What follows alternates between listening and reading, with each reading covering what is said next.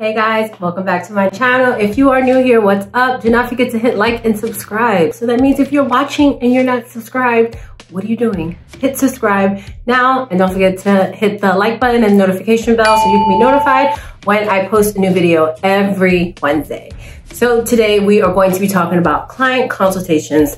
Some of you reached out and asked me, how do we give proper consultations when we meet with clients? Is that something that we need to do? So today I'm going to be answering all those questions, showing you a no-fail method and how to knock out a client consultation right now.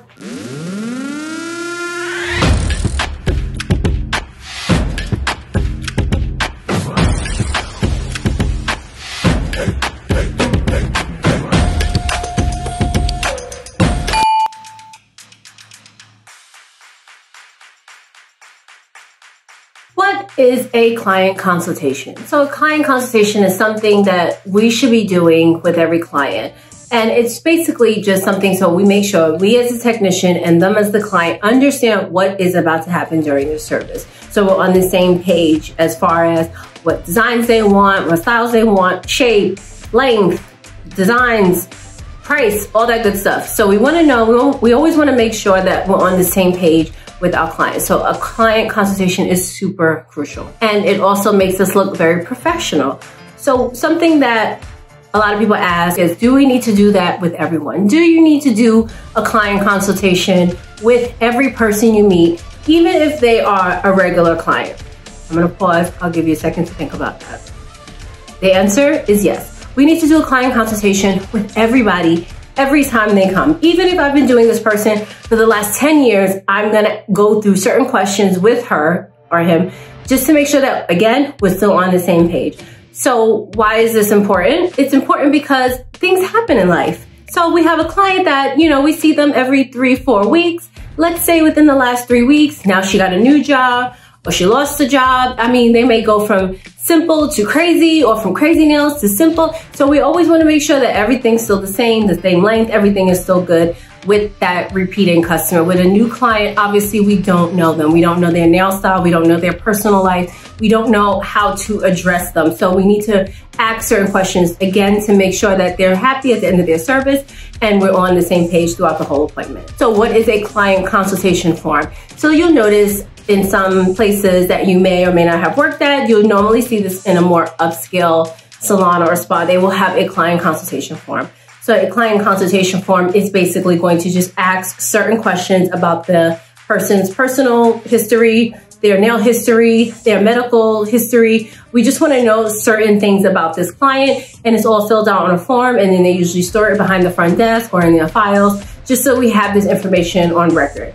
Why is that important? We need to know, again, about this person. They are a new client. They're filling out this client consultation form. We want to make sure we're on the same path. If somebody is diabetic, if somebody has some type of medical history, they have eczema, we have to be very careful as nail technicians when we're doing massages, putting on products, lotion, scrubs. Is this person going to be sensitive to it? Somebody that has eczema might benefit from something, whereas somebody that has diabetes might not want to do this. So we want to make sure we are on the same page. So if you choose to do a consultation via a consultation form, that is an excellent way to just have it on paper, but you still want to ask the following general questions. So during a client consultation, what is something we do not want to do? We don't want to come off as unprofessional. We don't want to do the following. All right, so what are we doing today? Full set? Yeah? No? Yeah. All right, so you know what color you want? It's all right, I got you, don't worry about it. So now we see what not to do. We always want to make sure that we come off as professional. We come off as we know what we're talking about. They're coming to us to seek our advice, our opinion. So we should be professional. We should sound educated when we are discussing a client's needs. So the 10-step client consultation method, let's get into it. Number 1, we have meet and greet our client. New clients, old clients, just because there's somebody that has been there before, we're not just gonna say, hey, come, sit down. Hi, how are you? How you doing? How's everything? We want to be friendly. We always want to meet and greet the client. That includes smiling. That includes introducing yourself. I'm going to say, hi, my name is Keisha. I'm going to be your nail technician today. How can I help you? So we always want to make sure we introduce ourselves. We make it personable. We shake their hand or some type of eye contact. We just want to be very personable, friendly. That is the first impression that they're going to have of you when they walk through that door. So we want to make it a good impression and a long-lasting impression. Also, we want to just confirm what they came in for. So again, hi, my name is Keisha. I'm going to be a nail technician today. You're coming in for a full set, correct? They say yes or no. Then we can proceed to come sit down to the table. And mainly, the main thing is you want to be yourself. We're not going to put on a fake smile. We're not going to put on a fake disguise or tell a fake story. We want to be ourselves, because the number one thing that will make people come back to you as a nail technician, honestly, is not your work. There are many people that hate their nail tech, but they just feel so dedicated and they like this person and they don't want to leave them. It's your personality. So this is the time to sell yourself and your personality and show them this is who I am. Number two, we want to assess the nails. When they sit down, we look at their nails. You can tell a lot from someone by their hands. So I'm going to assess her nails. Are they in good condition? Are they in bad condition? Is this full set like grown out? Is it chipping? Is it trash? Is it, you know what I'm saying? We want to just look at the condition just to see what we're about to work on. Another thing with a repeat client, how did the nails hold up? If I saw you 3 weeks ago and now you're coming in and sitting down and your nails are destroyed, what happened? I need to know what happened. Was it my fault? Was it your fault? Was it both of our faults? So we always want to make sure we assess the nails immediately as soon as they sit down. Number three, the preference. So if this is a new client, I always like to say, where did you get these done at? So if it's good work, great. If it's bad work, okay, that's fine. Sometimes that just shows me a little bit about the person. So again, I went over this a little bit in dealing with a new client. I'll leave a link to that video and how to deal with certain clients and how to address new clients.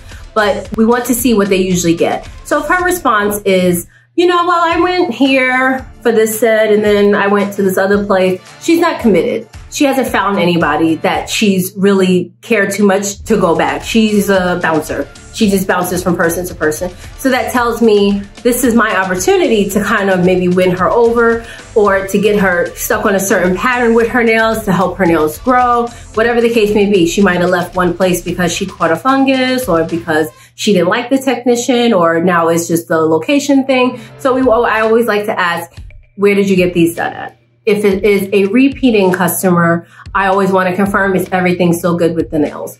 So we'll get into the details in the next couple questions, but everything still looks good. I assessed the nails, everything good? Yeah, they're holding up. So that's all I needed to know.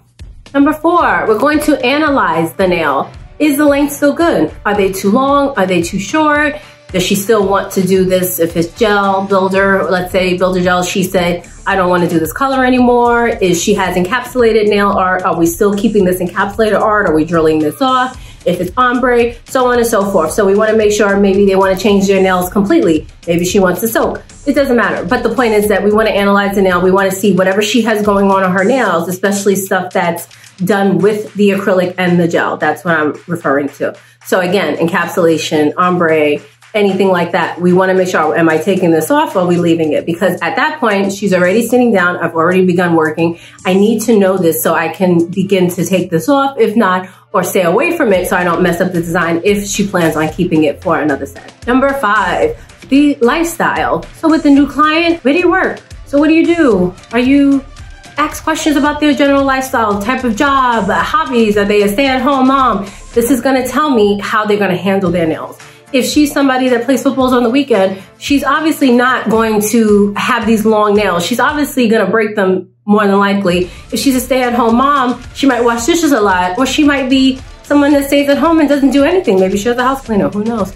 But we wanna find out a little bit about their lifestyle because that's gonna tell me generally how she is going to take care of her nails in the coming weeks. If it's a repeat client, again, simple lifestyle questions. Oh, how's work?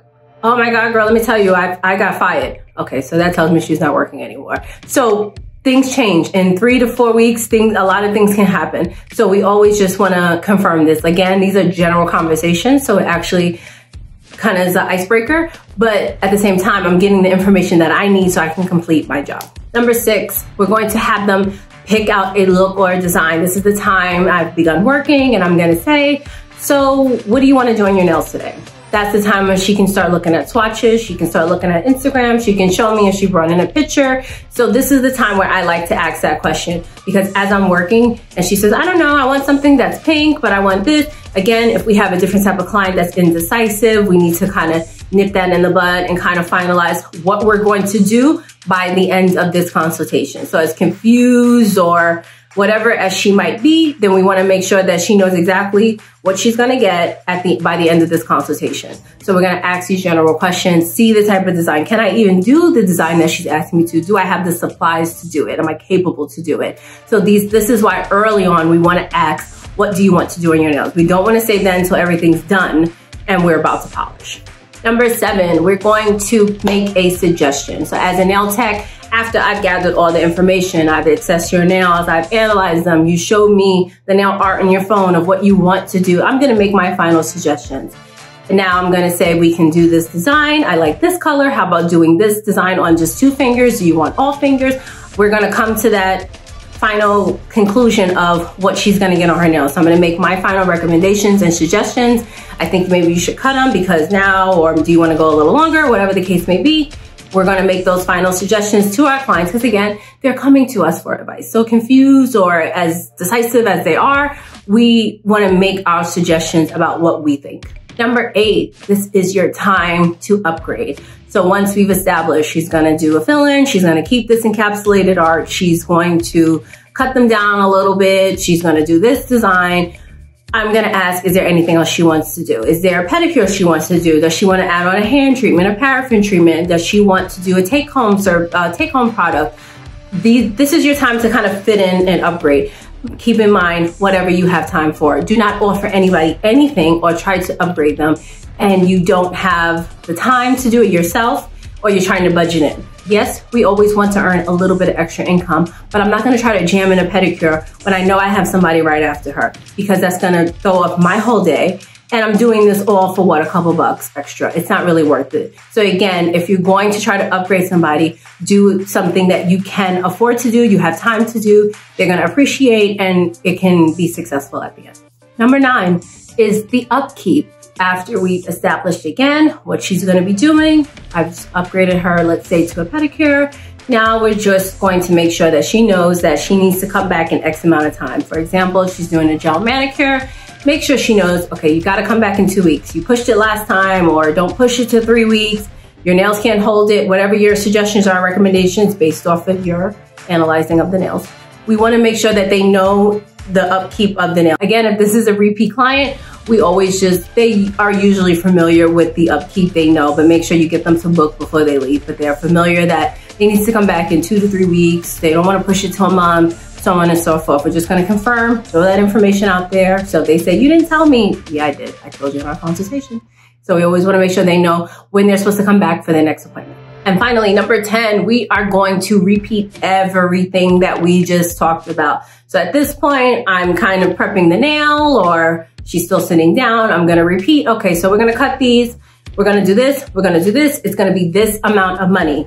Do not forget to confirm the price. This is super important because if everything is done and said and she says, well, you never told me it was gonna be this amount of money, that's a problem. And that's where you lose as a nail tech because you messed up and you were supposed to explain the price, especially at the point of making your suggestions. If you are making a suggestion and pushing a nail art on someone, make sure that they know the price. We're gonna just confirm, okay, it's gonna be this, it's gonna be that. We just wanna make sure, again, we're gonna repeat all information so everybody is on the same page. So now let's take a look at what a successful client consultation should look like. Hi, my name is Keisha. I'm gonna be a nail technician today. So we're here for a full set, right? Yes. Okay. So it looks like you have acrylic on. So we're just gonna be filling these in, right?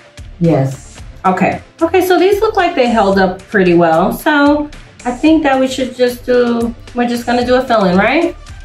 Yes. Are the nails still good for you? They're a little too long. Okay. So you wanna cut them down? Yes.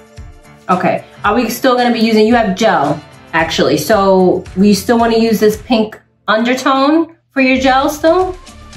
Yes. Okay.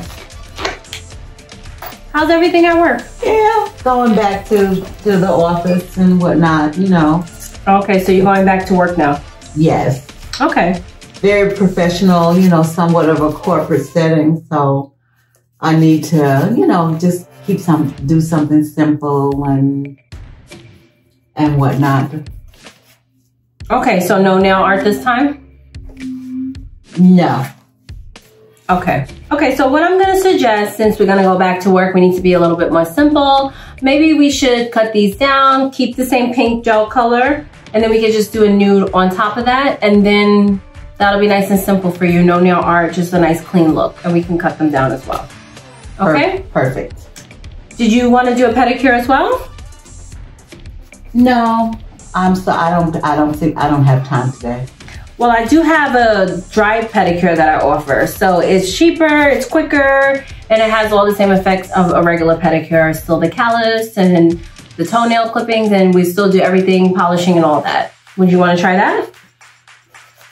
Yes. Okay, great. Okay, also remember that when you have gel, you can't really wait too long for these nails. So gel, you know, it'll grow out. We're gonna lose that structure. So you wanna make sure that you come back. This time, you just barely made it. So we wanna make sure we book that appointment 2 to 3 weeks out, okay? So we'll try to do that before you leave here today.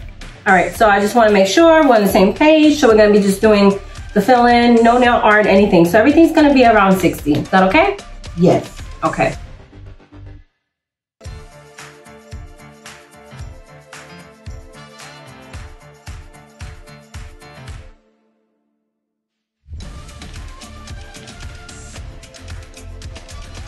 Okay, so now that we did that, some tips for after service. So after you finish the service, everything's done. We always want to make sure we get our pictures for our Instagram, social media, whatever you're taking pictures for your own personal portfolio. We always want to make sure we get our pictures at that moment. I find that sometimes when they leave and I have them send me a pic, it's always some random picture and I'm like, this is not going to work on my Instagram flow, so I can't use this. So we always want to make sure we get the picture before they leave there. Again, they know the upkeep, they have everything that they needed from the appointment, and they've rebooked. Always try to get your client to rebook before they leave, because it's better to have an appointment standing than to try to squeeze people in last minute. So we always want to make sure we try to get them to rebook after the appointment. Okay guys, if you have any more questions regarding a client consultation, please leave me a comment below. Don't forget to follow me on Instagram. I will leave the handle right here at KeishaNails. And thank you so much for watching. Do not forget to subscribe and like, and I'll see you next time. Bye.